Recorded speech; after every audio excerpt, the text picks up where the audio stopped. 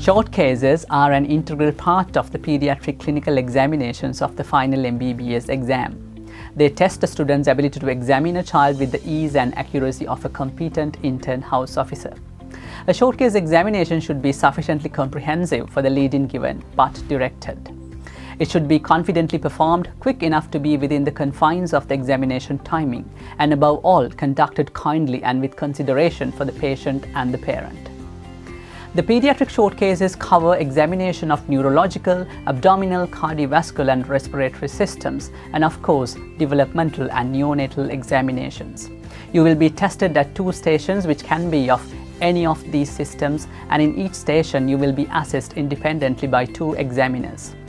All examiners undergo a calibration session immediately before the clinical examination commences in order to ensure consistency and fairness in examination. The time allocated for each short case is 10 minutes, so a well-prepared routine is essential.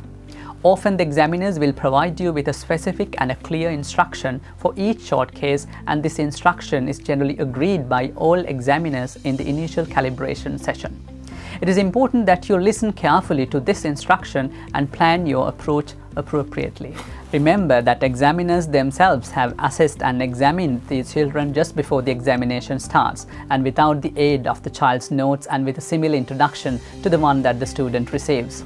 This means that they too have examined the child blind, and thus any conflicting or questionable findings can be noted so as to maximize the suitability of the case and to assess whether the lead-in instruction is appropriate. You will be tested mainly on 3 aspects of clinical skills, and they include examination techniques and their accuracy, interpretation of physical signs, and presentation and discussion of your findings.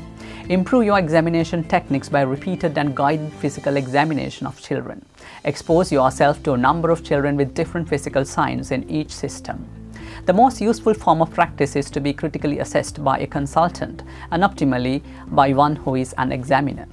In many short cases, it is always worthwhile spending at least 20 to 30 seconds standing back and getting an overall impression of your patient and perform a good inspection of the patient and the surrounding. It is very important that you have a gentle approach to your patient even if he or she is not cooperative. Make sure that you do not upset or hurt the child. Bring enough age and gender appropriate toys to examination. Not only they are helpful in assessing development, but also they are helpful in building a good rapport with any pediatric patient. After completion of your examination, you are expected to present your examination findings. This generally includes a succinct summary of examination findings with the most likely diagnosis or a logically presented differential diagnosis. These should be relevant to the particular child you examine, so the correct interpretation of physical signs is very important. Do not present a blinded list of differential diagnoses that you perhaps read in a book. Remember that you do not have to get the diagnosis absolutely correct to pass.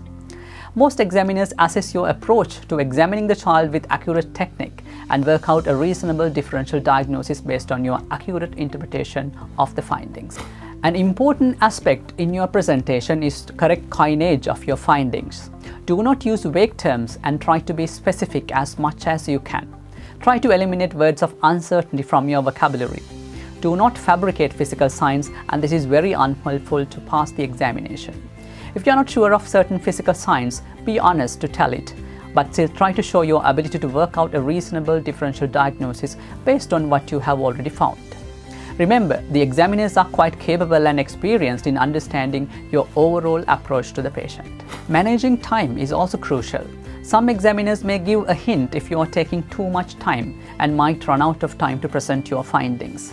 Although the time that you take to examine a patient can be variable, finishing your examination in about 6 to 7 minutes will leave a good time period of 3 to 4 minutes to present your findings and proceed with a brief discussion. Sometimes you may think that you did not perform well in your first short case, but do not get upset or be anxious, because this is unhelpful for your next short case exam.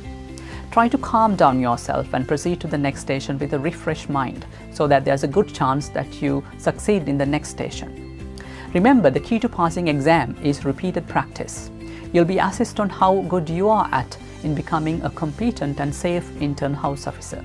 If you have done your clinical training well and familiarized yourself with the commonly encountered short cases, then you are very likely to perform well in your short case examinations.